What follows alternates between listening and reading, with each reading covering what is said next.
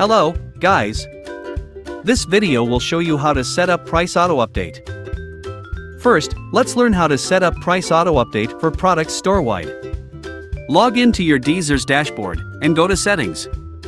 Locate Sales Channel Setting and access the Synchronize to Store page. Scroll to the Automatic Price Update section to select what to do when your supplier changes price in different situations. For the supplier who changes the price, choose to do nothing, update price and compared it price to store and update price to store under you want DSers to. If you select the second or the third option, DSers will update prices automatically when your supplier price increases or decreases by default. If needed, you can choose to uncheck the increase checkbox or the decrease checkbox. Under and the prices change exceeds, determine whether to update the price when your supplier price change exceeds a specific percentage or meets any changes. Click Save.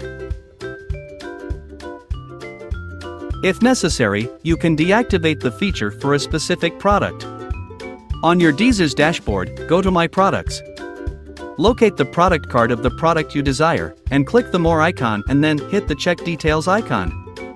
Access the Variants tab. Turn off the button next to Update Price when the cost changes. If you have any questions or need further assistance, don't hesitate to reach out to our support team. Happy dropshipping!